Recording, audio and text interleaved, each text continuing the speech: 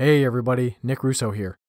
In this video, I'll share my comprehensive plan to help you pass the Cisco Certified DevNet Professional Core exam. Now, for those who know, the DevNet Professional certification is a multi-test certification, so you have to do a core exam and then at least one concentration test. This plan is only focused on the core exam, and if I end up doing any of the concentrations in the future, I'll be sure to come up with a plan for those later. If you're not familiar with the certification or you want to learn a little bit about it, you can click on this link here and it'll take you to the main Cisco page. Some of you have seen my other video on the DevNet Associate Study Plan, which is about the same amount of time, say 10 weeks. The difference with this plan is that there's a little bit of preparatory work. There's two general options to consume this plan. I call the first option a Quick Start option. This is an option for people who already have their DevNet Associate certification or have comparable skills. So if you've been doing network automation or software development for the past several years and you feel comfortable with those technologies, then I would consider that to be comparable skills. However, maybe you're brand new to all this and you want to keep the end goal in mind of getting your DevNet Professional and you don't have those core skills to begin with. In that case, you can go to my Square One plan and start there. Now, in terms of resources, and I talked about this in my other video, is that it's very heavily based on using Pluralsight. The reason I like Pluralsight is that it's very low cost. They have an enormous library of at least 5,000 courses, and the quality of those videos is excellent. There's not a lot of fumbling around. They're very to the point. They also have a strong focus on software technologies, which makes it a good focus for learning these topics. The other big building block here is the DevNet resources. In this plan, I tend to link a lot of learning labs. I abbreviate that as LL, and those are really helpful to get hands on some of these technologies using the free resources available from Cisco DevNet. I also have a variety of other free content.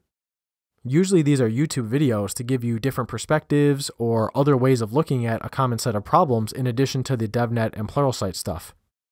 The reason I chose these resources is due to cost. So the total cost to pass this exam based on this plan is going to go somewhere between $100 and $130 depending on how long it takes you.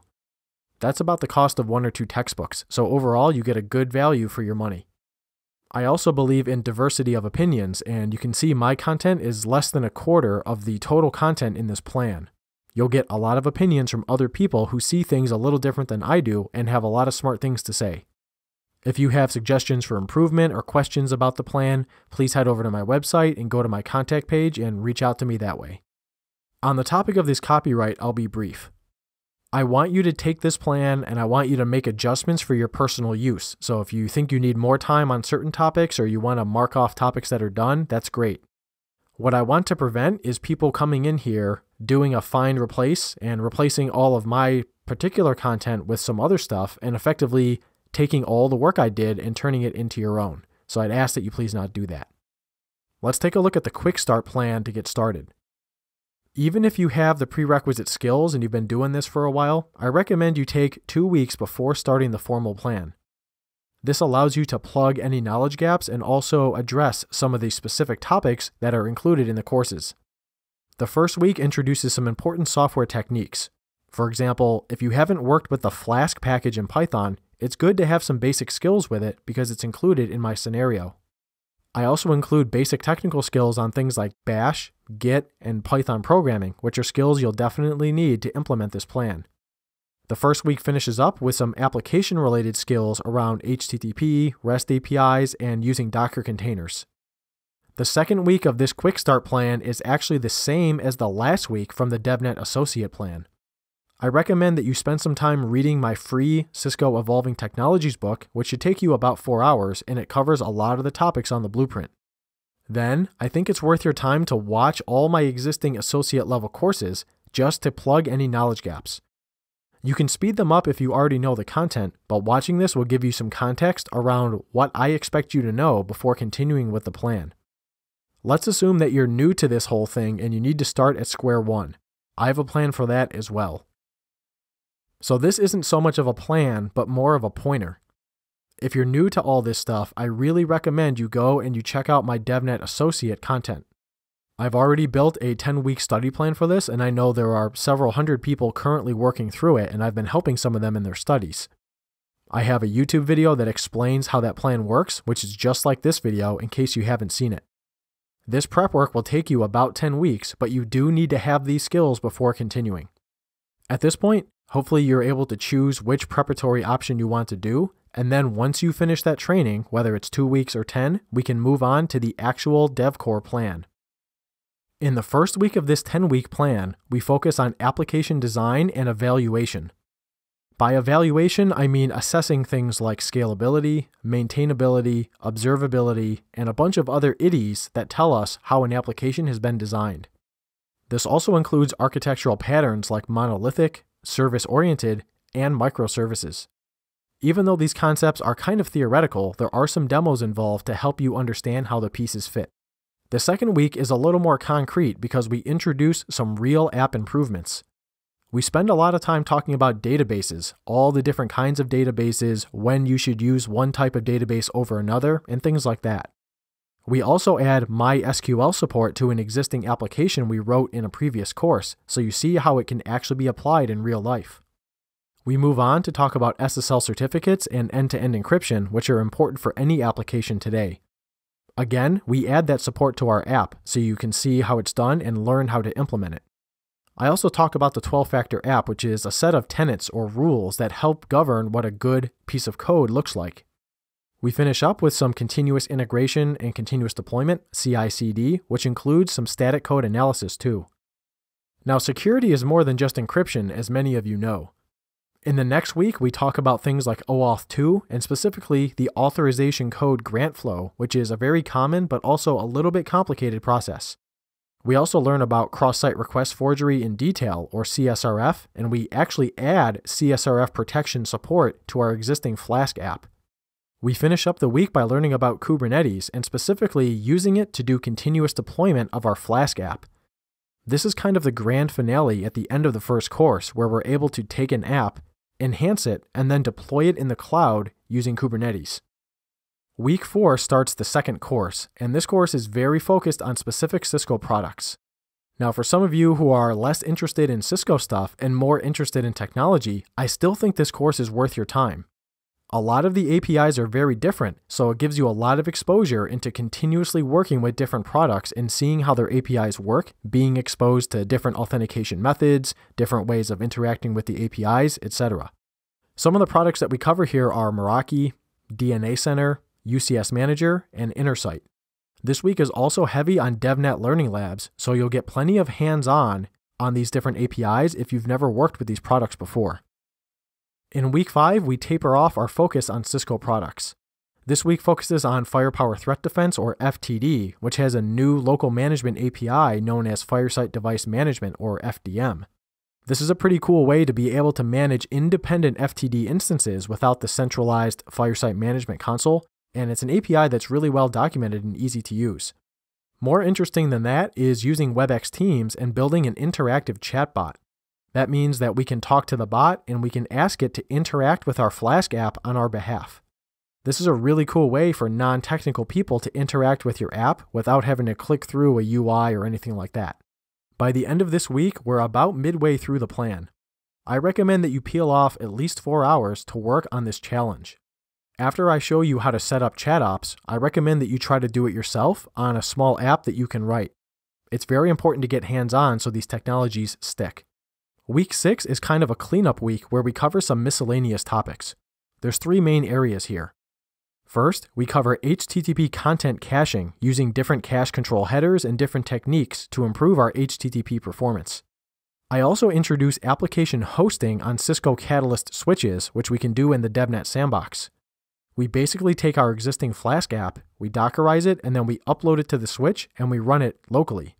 We finish up with a brief discussion on an application performance monitoring tool named Cisco App Dynamics, which is pretty cool, but we don't dig too much into it. In week 7, we begin the third course. This is probably interesting for a lot of the network engineers out there, so for those who have a lot of experience with Cisco, but not with software, I think you'll enjoy this a lot.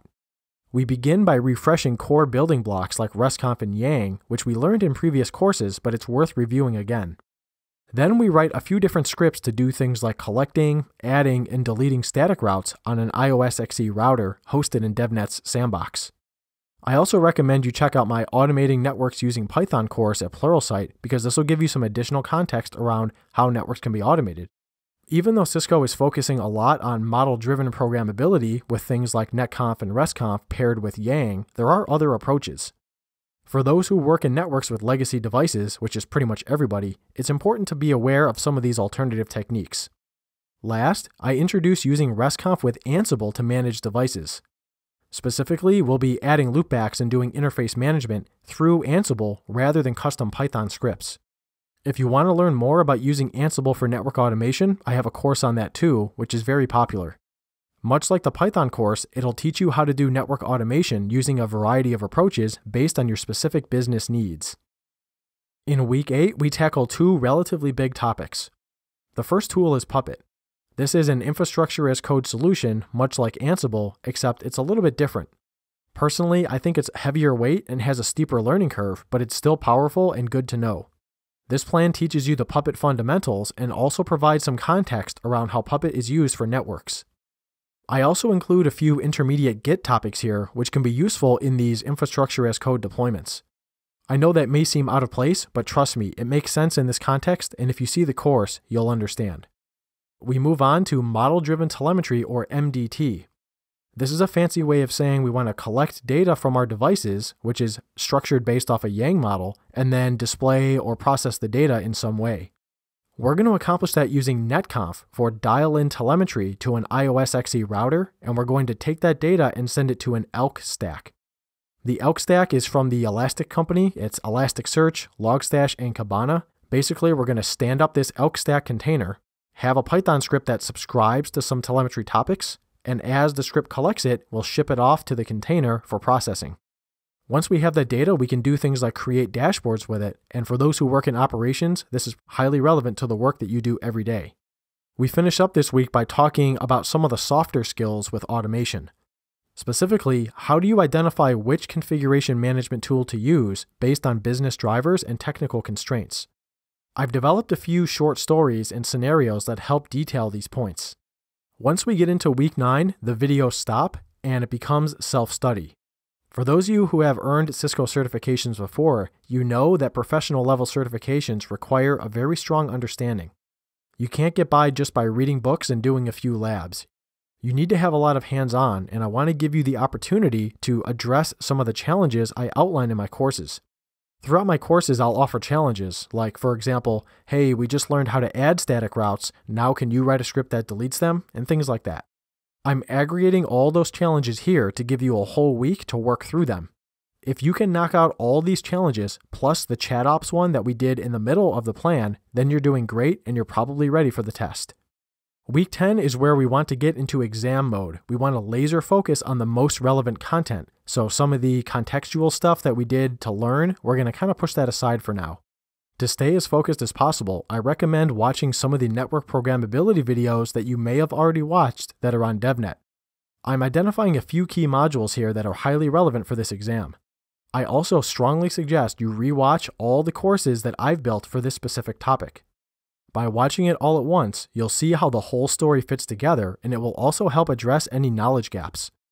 If you have any weak areas, watching these courses again will surface those and give you time to make the corrections and remediate before you go and spend all the money taking the test. There are going to be many more resources that I haven't listed in this plan. As new resources come out, I'm going to add them to the plan and potentially remove old resources. I want this plan to be a living document and something that's useful for years to come. If you have ideas or suggestions, please let me know. Again, go to my website and I'm happy to have a conversation about what belongs here and what doesn't. On another note, this sheet is going to be updated pretty regularly. If you're watching this video in March and you want to start studying in June, don't download the plan until June. Or at least if you do download it in March, just make sure you check for updates because I'm always trying to improve it. I have a link to where you can download this plan in the description below, so feel free to check that out. That's all I have for you all today. Again, thanks for your time. Please let me know if you have questions, and best of luck in your studies.